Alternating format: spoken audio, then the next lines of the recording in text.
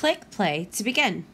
You can play this Bloxels game inside of the Bloxels app if you have it downloaded on your tablet or iPad by simply going to the arcade and typing in the game ID. You can also type in the game URL. On the Global Studies website this week, you will see that there is a link to take you directly to this game. Once you are here, click play. Once you begin the game, you will look for the little speech bubbles. The flag of the Amazigh people has 3 equal rectangles.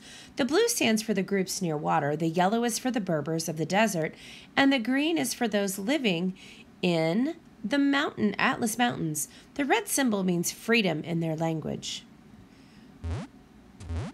As you continue on your journey, you will collect coins, a secret key, and you will try to avoid all enemies.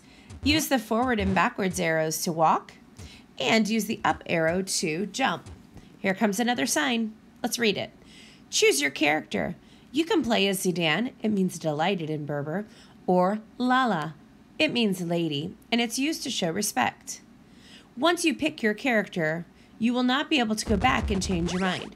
So once I am Zidan, I can then jump and change into Lala. There's no going back, though. Welcome to Morocco. We are the Amazigh people. We were the first people to live in the northern part of Africa. Some people call us Berbers. Did you know that this word was first used a few centuries ago? And it comes from the Greek word for barbarian. Oddly enough, it was never meant to offend anyone. It was actually just a way to tell people that they did not speak Greek. Oh, here's another. There are new keys in Bloxels. If you see one, pick it up. This will help you unlock the secret doors later. There it is. It is now up underneath of my coin bank. I haven't found any coins yet. All right, let's keep going on our journey. Ooh, that's a tight squeeze. Okay, here we go. Today, we like to call ourselves Amazigh. This means free men or noble people. Many of us live in nomadic life and move from location to location, but some of us live high in the Atlas Mountains. Keep traveling and you will soon come to an Amazigh house. They're easy to spot because of their size and color. Ooh, there's another one up high. The Turug, a group of Berbers, is sometimes called the Blue People because of the indigo color of cloth that traditional robes and turbans would stain their skin dark blue. The turban is still preferred for celebrations, but they typically wear a variety of colors now. Let's see. Oh, here's another. The Berbers of the Atlas Mountains built villages that looked like forts. The outside was made of adobe, covered by branches and clay. They had 3 to 4 levels and few windows. This was to keep them safe from the hot summer weather. The Berbers of the mountains were known for their smart terrace farming. They created ways to get water to their crops. They grew mostly wheat, barley, rye, and corn. Oh, look, there's some, coins. So you want to collect the chickens. The Amazigh houses are usually built into the mountains to protect them, and they are just large enough for the Amazigh women to look out of the windows. These windows also help with the summer heat. Lots of livestock ahead. Be sure to capture all of the chickens and goats and other livestock. Oh, my key just unlocked a secret door. Okay, here we go. Ooh, I collected a lot of barley.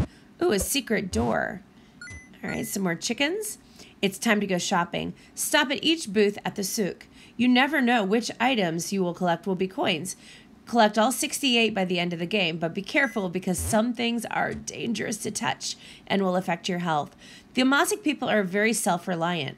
The men usually watched the livestock while the women made handicrafts. So you're going to find these things inside of the souk once you visit. Okay. Oh, I see some goats. Let's get the goats. There we go. There we go. Some more.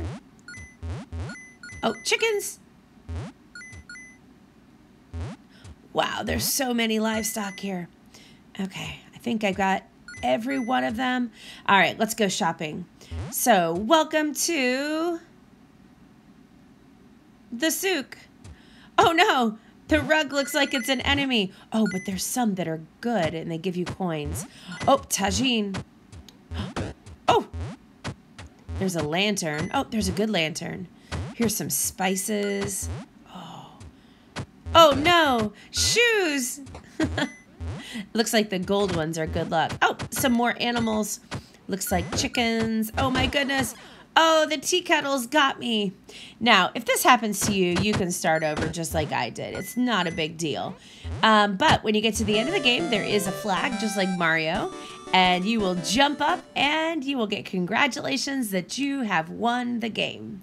Hope you have fun.